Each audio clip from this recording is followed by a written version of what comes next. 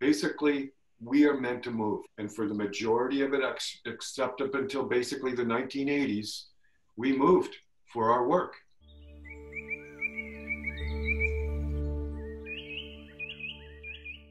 Like Alex's information that went out to you, today we're going to talk about posture because truthfully, it's something that causes us more and more pain as we get older. And as you read in the blog that went out last week, 50% of all doctor visits are related to back pain. 50%. The next highest thing is the common cold. So since we've moved off the assembly lines and we've moved into office desks and chairs and cubicles, and hopefully some of you even have a standing desk, we've stopped moving, and not moving is what is giving us our biggest problem. It's actually not so much even the posture, it's the fact that we're locked into particular postures for extended periods of time. I was just saying to Alex, you can get those little buzzers that'll you wear on your lapel here, and they notice as soon as you start to bend forward a little bit, and it'll jolt you. But all of the reviews I read about them is people like they get so busy at work that they're getting jolted every 15 seconds. They're like throwing them in the garbage. So it's really hard to be able to work on posture with gadgets or even prompts. Ultimately, it'll come down to mindfulness, or even postural band things like there's brassieres and shoulder and back stabilizing bands, orthopedic kind of holding things, but people just give up on putting them on and taking them on and off, and they feel uncomfortable after a while. So I want to give you some basic things that you can use in the office or at home right now that can help you avoid getting locked into a particular posture, whether it's the text neck that's coming forward, or the rolled shoulders that are coming forward, or even the arms on the keyboard being locked into a particular pattern, giving us carpal tunnel syndrome and things like that. Basically, we are meant to move. And for, as you know, 200,000 years, we've been on the planet. And for the majority of it, except up until basically the 1980s, we moved for our work. We worked as farmers and hunting and gathering, and even as assembly line workers, we were standing and moving and lifting and moving our bodies constantly, and that's what we're designed to do. We are not designed to stay locked into a position. In fact, the Chiropractic Organization of North America, both Canada and the United States, says it's basically impossible to hold your neutral spine for an hour. We are not designed to do that. Very few people, not even monks in a monastery, hold their posture for an hour straight. It just creates too much contraction and tension, and people have to start to fidget because we are wired to move. So before we go and talk about some things, simple things that you can do to move just a little bit at the chair and at the desk, I want to talk to you about what neutral spine or neutral posture is. And any of you that go to yoga regularly will hear those terms all the time. And basically it describes the gentle curves that our spine has when it's in a neutral standing position, or even when we're neutrally lying. It's the natural curves of the cervical spine and the lumbar spine, both curving in, and then the thoracic spine up at the top of our chest and shoulders curving out, then our glutes curving out with the tailbone. It's a very subtle curve, and depending on what we've been doing with function and non-function, that curve can be out of line. So I'm going to demo right now against my wall what neutral spine is, and then I'm going to ask all of you to get up, get over to a little wall, and do the same thing after me. So let me demo it first. Can you see me over here? Mm-hmm. So I've got my heels up against the floor, the wall. I've got my bum up against the wall. I've got my shoulders, but instead of them being rolled forward, I've rolled them back so that my scapula, those shoulder blades, are flat against the wall. And then I'm letting my head come back to the wall with a tiny bit of a chin tuck. This is what's considered neutral spine. At first, it's going to feel tense because of the kind of habits that we've gotten ourselves into. And if you were to run a plumb line down me, my ear, my shoulder, my hip socket, and my ankle bone would have a plumb line. Now, in the last little reminder that Alex just sent out to you, he mentioned the acronym CHEK, C-H-E-K. Paul Chek was a Olympic trainer for all of the Olympic athlete team in the United States back in the 80s. And one thing he learned was that all of the athletes wear themselves out. They're all getting new shoulder problems and they're having to get new hips and new knees because basically all of us are out of alignment. There isn't a single human on the planet that's perfectly plumb and has their shoulders exactly level or their hips exactly rotated properly or their feet supinated or pronated. And because of that imbalance from the feet to our shoulders, our spine has to compensate. Because we're a predator, we have to have our eyes exactly horizontal to get accurate depth perception. So the body subconsciously will take pronated, supinated, duck feet, crow feet, whatever is going on lower down, and then knock-kneed and hips swiveled and everything, and have to deal with it through the spine until it gets the head, even if the neck's out like this, level. And that puts a lot of tension in the body. It means some muscles are super tight holding that, and others are getting too stretched and they've lost their strength.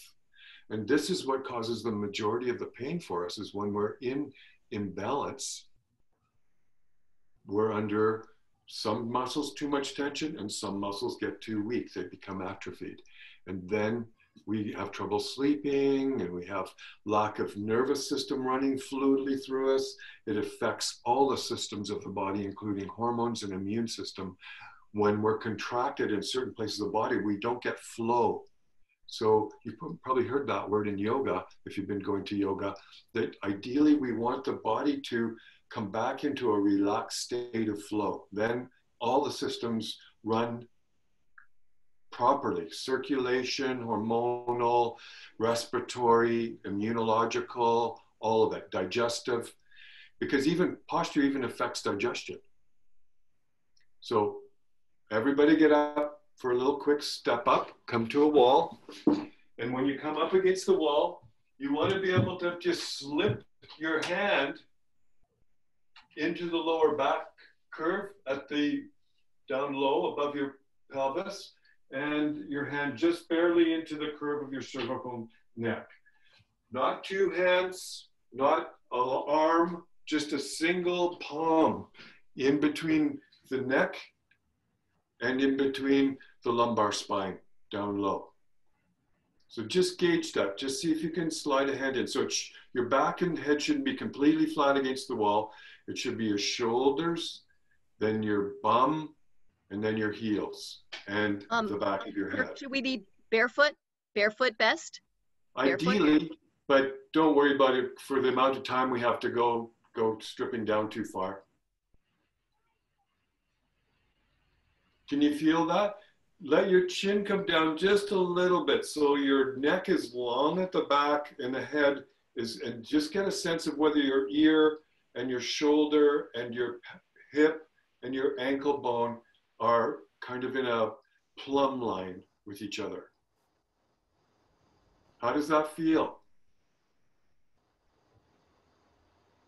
If it feels awkward or tight, or if it feels like impossible to do, it's an indication that through habit and time and ergonomics at work and slouching in the couch and everything that our parents told us not to do has created a bit of a lockdown in certain parts of our body. So now I want to quickly finish up with Paul Chek, because this is a takeaway that I'd like you to consider doing when you get a chance, when the lockdown opens up enough for you, even before the lockdown. I would, and so would all of Kathy, our kinesiologist, our yoga instructor, would all agree that a postural alignment assessment through a Chek trained trainer. So Paul Chek went away and set up a system down in LA where he trains trainers to work with plumb lines and grid systems on the ground, and then measures shoulders and hips and knees and all the body to find out which muscles are too tight and which muscles are too weak. Who here golfs or plays tennis? Put up your hand. None of you? I know Alex used to. Okay. Who here has ever kicked a soccer ball? Who here uses their right foot to push the gas pedal on your car? Right? It's doing a different thing than the left. And if you watch, most people walk, the right foot walks out while the left one tracks forward. What we do in life, either kicking a soccer ball always with the right foot or taking our golf swing always from the right or the left, overworks certain muscles and underworks certain muscles. Who here goes to the gym and does 3 repetitions on the weak bicep and 2 on the strong bicep? Nobody. Everyone's doing exactly the same both sides. So the right side always stays stronger and tighter than the left. And these are principles that you will learn if you get a check assessment. After you've unwound the body back to neutral, you're always going to strength train the side that's the weakest one more set than the side that's the strongest.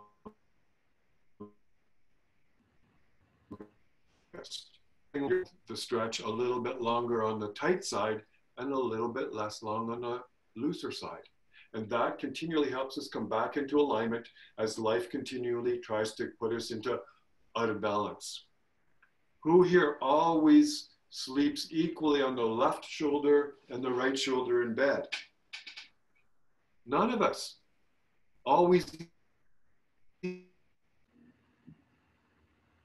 equally. Big get postural analysis done, and then with that analysis you'll get a training program that'll last about 2 months using the big Swiss balls, and you'll open up pecs because the front side of our bodies are always tighter than the back side. We always overdevelop in the gym the front side, especially us guys, and you'll strengthen and lengthen and build the core. Now remember, when you came to mountain trek, core is from the roof of your mouth basically to your perineum. It is not just a six-pack. It's every stabilizing ligament, tendon, and fascia that runs from the roof of your mouth, from your tongue to your Kegel muscles.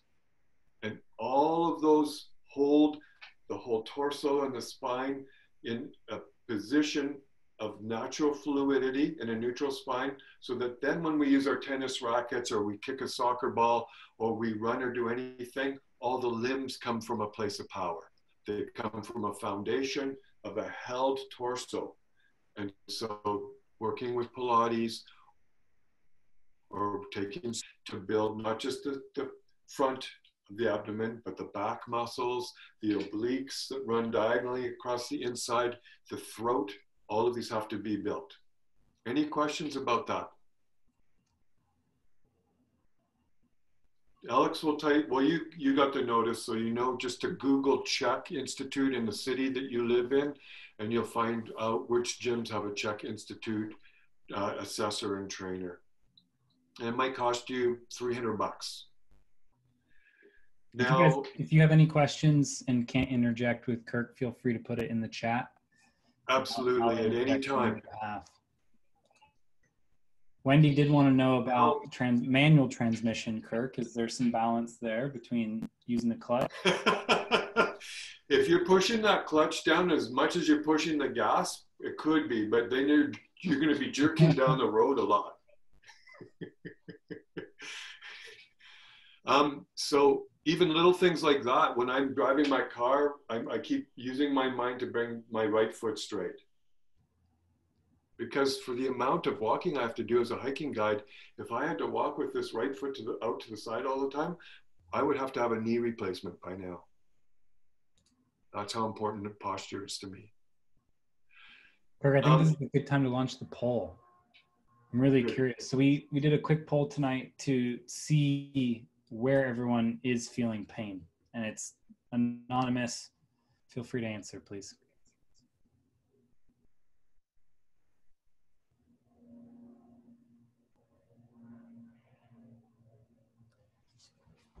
I was asking Kirk earlier, because I personally have a lot of pain in my left neck and left shoulder, and most of that is my posture at my desk. I notice that my left arm tends to creep in and my head tends to creep forward. I don't know if that's because I'm looking at stuff on my screen, trying to read smaller font. But even I'm like 32 and I'm starting to feel it. So the future of that being chronic or leading to some debility, that's kind of scary to me. Yeah, and you're not alone in it, Alex. The majority of the workforce in Canada, back-related work loss is number 2 after stress. And it's not backs from lifting heavy objects on an assembly line. It's backs from slouching, atrophy, and staying locked in one position for hours upon days, upon months, upon years. So it looks like we've got neck pain as number 1 and tied with shoulder pain and then hip pain. Great. Anybody have wrist issues? It's very common because again, on the keyboard, we're locked into particular positions. So I'm going to give you a couple of at the seat things that you can do with me right now that you can do at the office, but what's going to get you to do them? What's going to make you decide to take a stretch at work or at home while you're working? Anybody? Well, we'd all like to have less pain. This is what will make you do it. We all will live with the pain, unfortunately. We need, so as important as any of the events, any of the Zooms you have to attend, any of the meetings, any of the chores you have to make sure you get done, if you use this as your memory brain like I do, I set an alarm in this once at least in the morning and once in the afternoon, and it pings me, and then I go, okay, I've got 1 minute. I might use it to just sit and breathe because I want to lower cortisol, or I could also do any of these stretches. But without something to remind us to do something different, how easy is it to get caught in something we're doing and all of a sudden 25 minutes go by or 2 hours go by and we haven't even stood up or let alone changed the position of our head or neck. So this is the first thing if you want to create new habits is you need some help. You need something to remind you. So you could set that up on your screen of your computer as a reminder alert that just automatically happens 3-4 times a day for you, or on your phone. But you need the help. You need a coach there, somebody that's going to remind you to either stand up whenever the phone rings and walk around the room or the office. Whenever you're talking on the phone, it's an excuse to get up and move. And then you could have an alert or a reminder to do any of these stretches I'm going to share with you right now. So I'm going to start with the wrist. So most of our wrists are like this all day on the computer. See the angle? Ideally, ergonomically, they're going to be more like that so that they're in neutral position. But if our arms start to drop, we're putting tension through the tendons going through this part of our head. So we have to start to move them in the opposite direction. So I want you to take your arms out straight from yourself and then take the fingertips towards the floor and pull your fingertips back. Ideally, you want to feel a stretch through the forearms here. You can also do it this way and just lift the elbows by pushing the palms together. So I'm lifting my elbows up and I feel a pull through here. Okay? And whenever we go to lengthen something, especially tendon or tightish, skinnier muscles, you want to give a good 15 seconds. So that, I think of that as at least 5 big long breaths. So just hold that for 5 good long breaths. And if you feel like it's getting a little longer, then just push and lift the elbows just a tiny bit more. And once you get a bit more space, you just lift a little bit more. But you're not trying to get anywhere. You're just staying at that kind of light tension level that your exhalation allows just a bit more surrendering. Okay. Now we're going to come down to the neck. So I want you to take your right hand and grab either the back leg of the chair you're in or the under part of the seat of the chair you're in. Now, here's what most of our necks are doing all day long is this. And the head weighs about 11 pounds. All day long, that bowling ball's pulling on the back of our neck and right down into the upper traps and down into the shoulders. So we want to make sure we're getting movement in the neck. So as you're pulling down the shoulder with the right arm, I want you to just let the head come over to the left. And I'm basically aiming my ear towards the shoulder. And I'm just letting gravity do the work. So I'm not pulling it down like this. That's too much. Just stay with the breath. Take a long, deep breath, 5 deep, long breaths. And then gently come up. And then we'll go to the other side. Left hand holds the back leg of the chair or underneath the chair, and it's pulling the shoulder down. And then I let the ear come towards the other shoulder.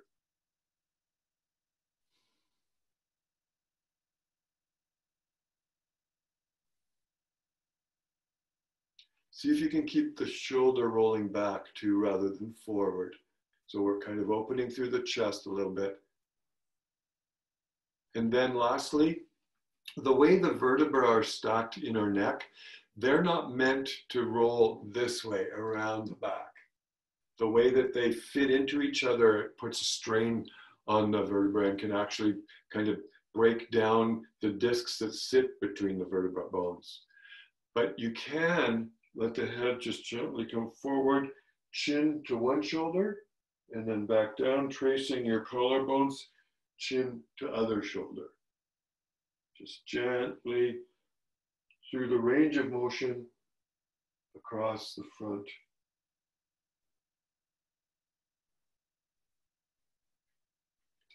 And going back to the wrists, you can always get more synovial fluid in your joints by doing wrist circles, elbow circles, and shoulder circles. So again, we're opening things up and we're taking them out of a static hold position and getting things to flow. Now working down from the neck and into the shoulders, we're going to take, and I'll sit sideways with you so you can see me. I'm going to take my hands around and interlock my fingers, and they can just come down behind my seat of my chair. And sometimes I do this one while I let my head come forward and my chin carefully and slowly just trace my collarbones from one shoulder to the other. So that's opening up through the pecs, opening up through the shoulders. So we're rolling back and down. Now I'm going to get up and do my upper thoracic back, which tends to roll forward on the computer.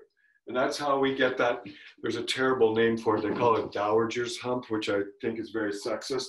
But basically, it's that kind of rolled up shoulders that you can see in elderly people. So for this one, you can pick a wall in your office, and I'm going to come back over to this wall. Hopefully you can see me. And I'm going to take and drop my hands down just below shoulder width and walk my feet out and then let my whole back sag towards the floor. And notice how my head is hanging down. I don't want any tension through the neck. And I can just pull out by carefully pulling from one hip to the other and just feel through those long back muscles, which ones might need a little bit more lengthening than the others. Eventually, you want to be in an L shape. Your legs are 90 to your torso. So this is one that all of us can do a lot to start to get the back to basically sag rather than curve. So we want a concave back rather than a convex back when we're doing that. Because again, all day long at our desk, we're convexed, we're rolled forward. How's that feel? Give a thumbs up if it feels good. Yeah. Okay, now we're going to do a spinal twist, because again, the spine has these discs between them. And every year we get older, the blood flow basically after the age of 28 to 30 stops getting direct blood flow to these shock absorber discs between the vertebra in our back. And without blood flow coming to them, the only chance that they stay plump and elastic is if we massage the muscles around those discs so they absorb through the disc wall more liquids, and then they can pass waste products back and forth. And then the discs stay elastic and springy, and we don't shrink. The reason why we lose height as we age is that the discs get smaller and smaller and smaller because of lack of fluidity. So spinal twists in yoga are all about that. So I'm sitting in my chair, and I'm just going to turn to one side or the other. And I'm going to take this hand and just use it gently to help me turn my whole spine. And then I'm going to turn my head and look out over that same shoulder that's behind me. So you want to just see if you can get it right from the bottom of your pelvis through the base of your skull, a sense of a corkscrew, a gentle corkscrew. And that's going to help those discs stay plump and full of fluid, and also helps massage all the internal organs. So your liver, your kidneys, and your spleen and pancreas and intestinal tract all gets massaged when we twist. And then you would just do the same thing the other direction for 5 breaths. Keep your head nice and tall as you're doing it. And your head should follow your gaze. So I'm looking into the back corner of my room.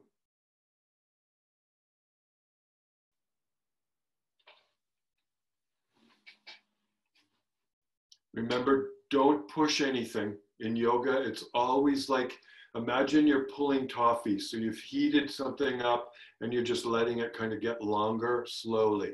And it's the exhalation that's warming the toffee of the muscles and allowing them to lengthen. So you're never bobbing and you're never like pulling. If you're grimacing, you're pulling too hard or pushing too hard. You should be able to do the release with a smile. That's what all the yogis say. Now we're going to go to the hips, because I saw that quite a few of you feel the hips lock in, which is natural because we're sitting so much. So just I'm going to take my chair back a little bit so you can see me. And you've done this before with mountain trek after every hike before we get in the vehicle, but this you can do sitting down in your chair.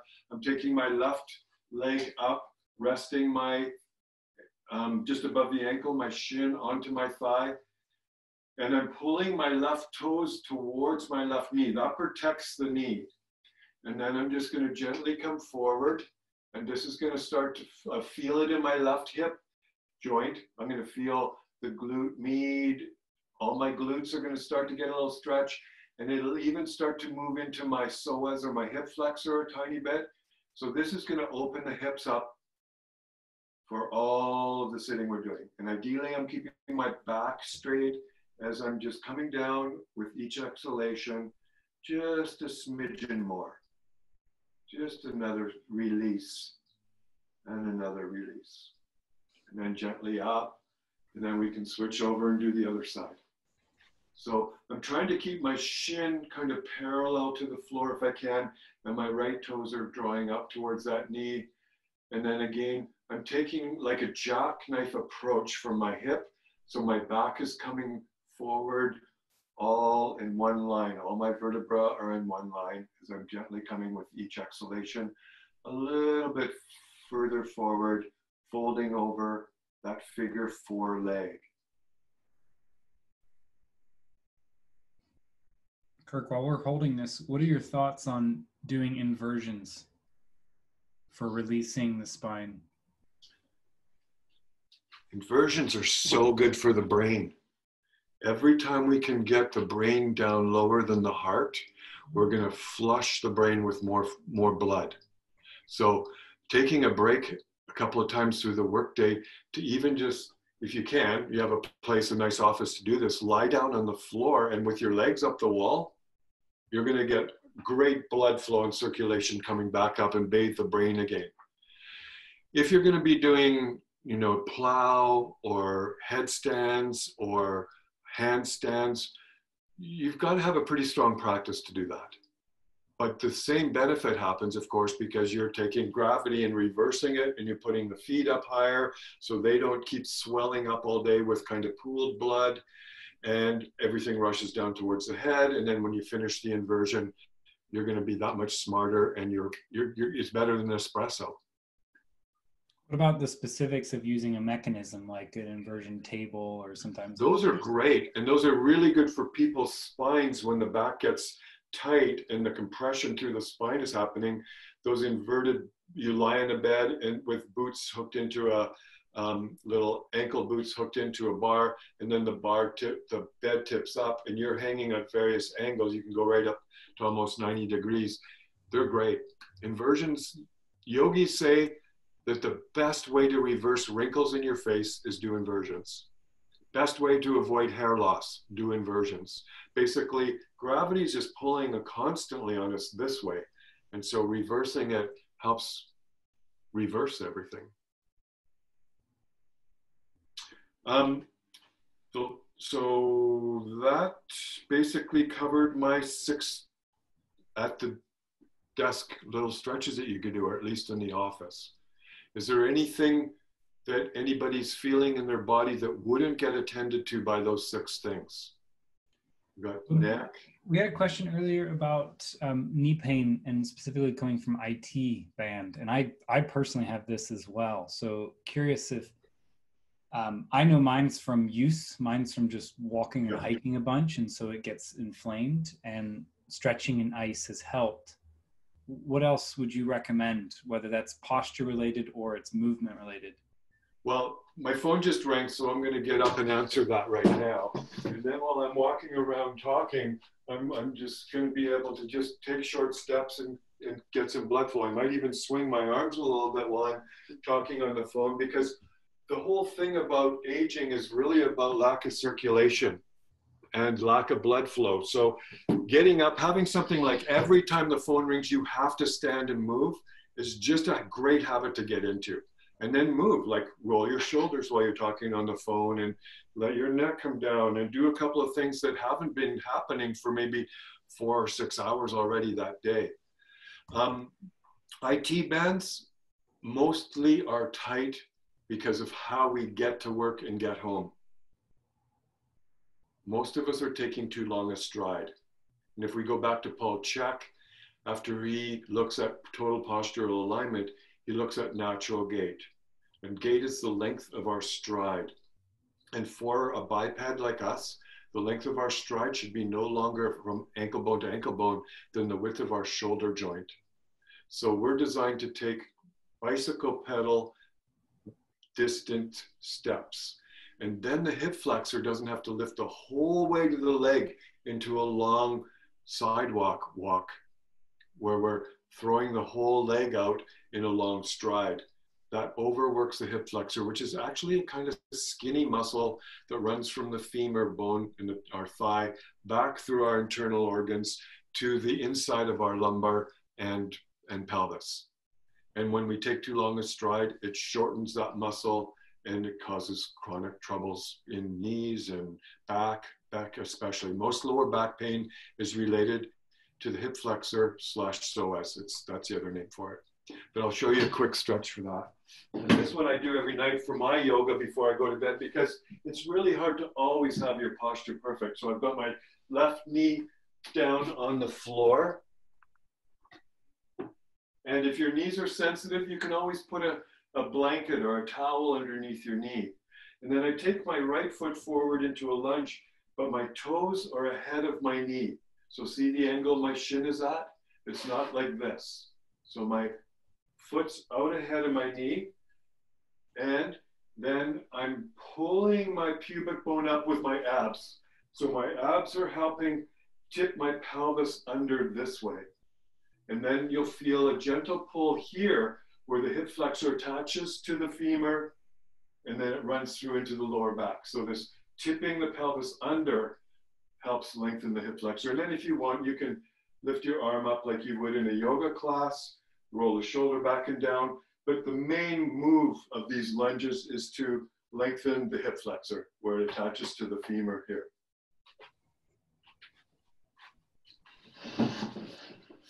For people that have chosen to do a stand-up desk because they know that sitting is the new smoking, that introduces new problems though, right? I mean, you get, like you were saying, you're still staying in one position. Yes.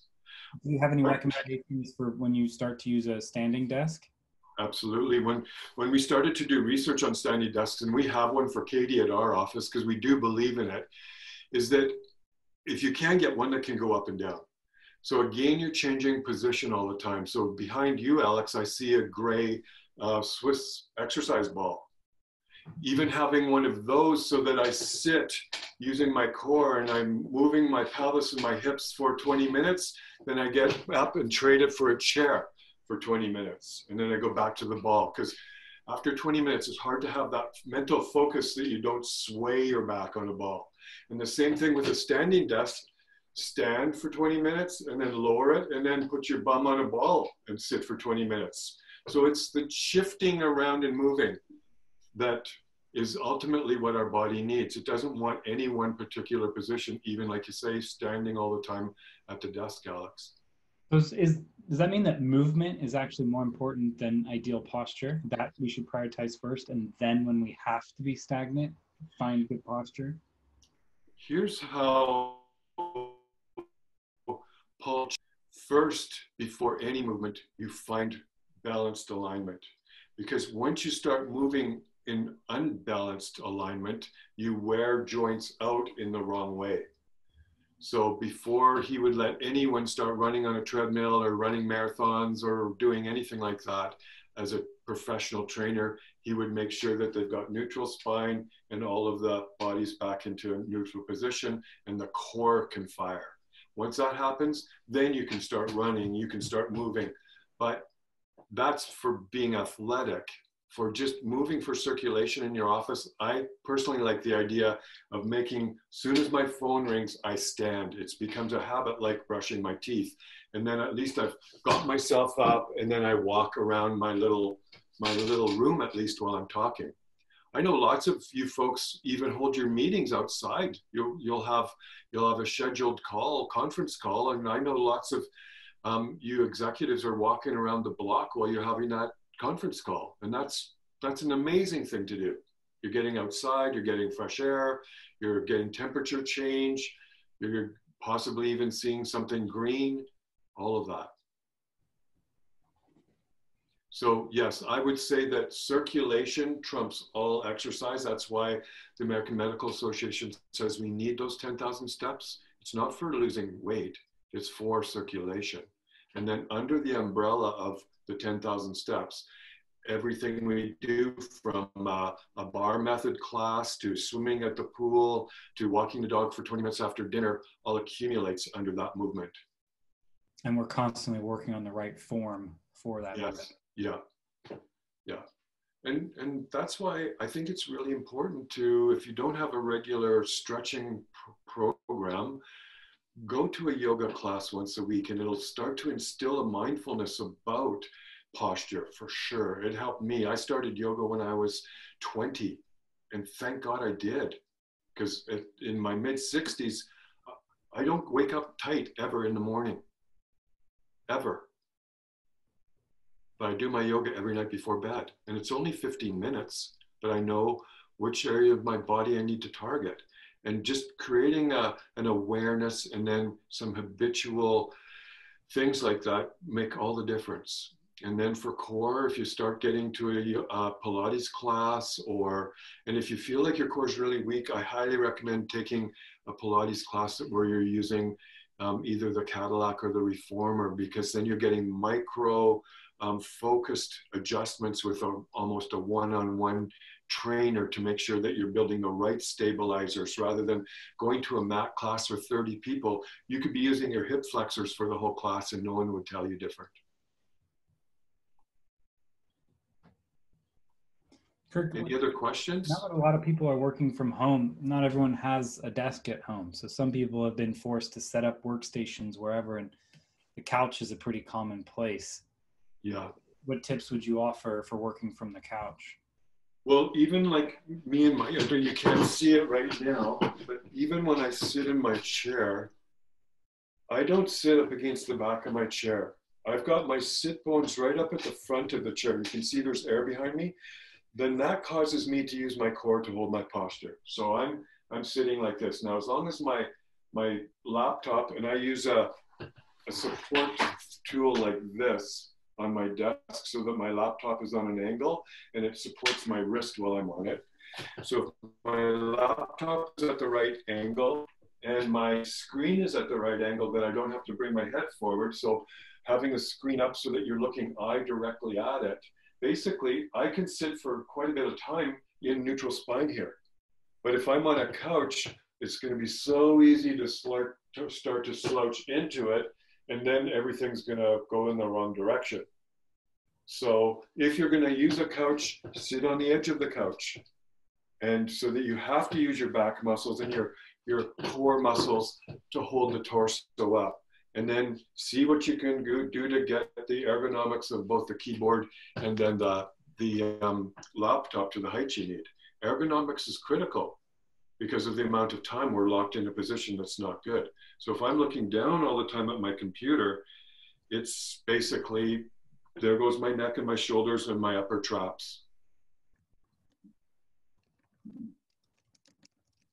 You've got to set your scene up. This is your life. And so get the ergonomics right and then move around when you can and then do those stretches once or twice through the day.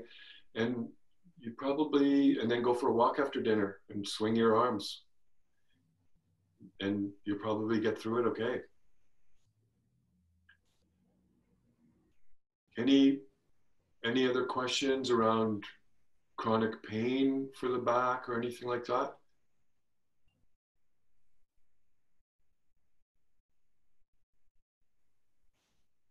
And don't be hard on yourselves. There isn't a human being that has perfect posture. It's a work in progress.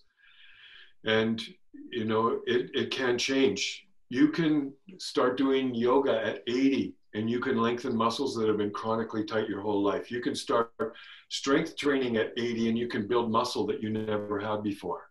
So the body is like a miracle in its way that it's so resilient.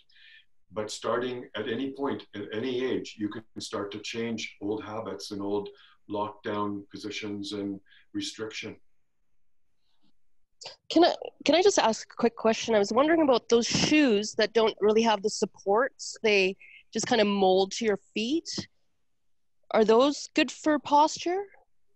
Are you talking about like the Kenyan rounded bottom shoe, Dorothy? Or are you talking about like a barefoot style shoe? Yeah, like a barefoot style shoe. Now, does that align us back to where we came from, or is that totally off? I mean, I've been wearing guiding with barefoot shoes for a long time, and some of you know I even hike just straight barefoot.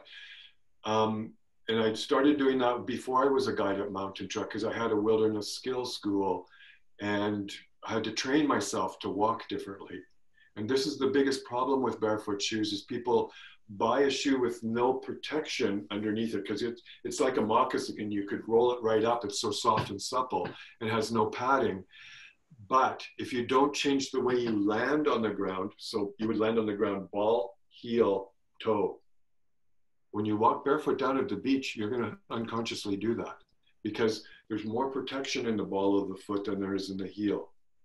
And when we land on our heel first, like we do in our shoes on sidewalks, that's why we roll ankles so quickly and easily. There's just a very small little surface area that the foot's landing on. And we jar all the way up through the knee and make compression. But if you're going to wear a barefoot shoe, you have to change the way you walk. You have to really shorten your stride and you have to take whatever 40 to 60 years of walking habit and turn it around. Otherwise, I wouldn't recommend using them. There's no padding. But I highly recommend walking around in your yard on your grass barefoot It's so healthy for the structure of the foot, for the plantar arch, for the ligaments and tendons. It makes the foot alive. Should we be walking barefoot at any time we can? Absolutely. Absolutely. Yeah. Do it where it's safe, though. Do it in your yard or down at the beach. And then eventually the pads, like the pads underneath my feet, that's where the majority of my fat is at the bottom of my feet. They just start to get thicker and thicker, not the skin so much, but the cushion. Your feet just start to get this natural buildup of protective fat on the bottoms of your feet. And that comes from using your feet barefoot. Yeah. Wow. Cool. I never knew that. Great. Well, I think that's all the questions. We had one last request to go over the stretches again. So maybe as everyone's signing off, you could kind of just run through. Sure. We've got the wrist down this way to lengthen it. We've got the shoulders by rolling back and down. We've got the wall hang, and you can do that off of a window or off your desk, but you want to get that whole back to lengthen by pulling back out, and you feel a tension right through your fingertips and a sense of concaving the back, and the head just hangs. And then you've got the spinal twist, turning one way and then the other. And then you've got the neck, where I'm holding my right hand underneath the chair and letting my head fall to the left and vice versa. And then you can do the tracing your collarbones just across the front, not around the back. Don't go around the back. Pinches nerves. And then lastly, for your hips, that figure 4 position, where I cross my leg over my thigh and just come forward like a jackknife with a long straight back coming down over my bent thigh. Thank you, Kirk. Appreciate it. My pleasure. Thanks, everyone. We're going to take next week off. We have our at-home retreat this coming weekend. And so we're going to take a little time off after that. So we'll take a week off, and then we'll come back in 2 weeks for the next happy hour. And just as this week, we'll send the update ahead of time so you're aware of it. Just to recap on what the at-home health reset that we're offering this weekend, and we're offering them about every 2 weeks now almost, isn't it, Alex? Pretty close to, yeah. We've got one coming up this weekend, so June 19th through 21st. And then we're going to come back to Pacific time, July 10th through 12th. And then I believe July 20, what do we got? July 25th and 26th. So 24th, 25th, 26th. And then we're just scheduling some for August now. And they run from 4 o'clock Friday until 4 o'clock Sunday. Basically, an immersion with cooking classes and Jen on for nutrition, and Kathy and Christy leading 3 different exercise classes. And then I'll take people through a visioning board on a computer program and work on kind of like how do we take our life vision for our health and put it into some habits, so that by the end of the 2.5 days, basically, you're going to have touched into nutrition and fitness, and we'll do some sleep hygiene and some mindfulness exercises so that you can maybe redial a couple of things that you want to adjust in your life for healthy habits. So that's the focus of those weekends. Great. Okay, till next time. Nice to see you all. Take good care.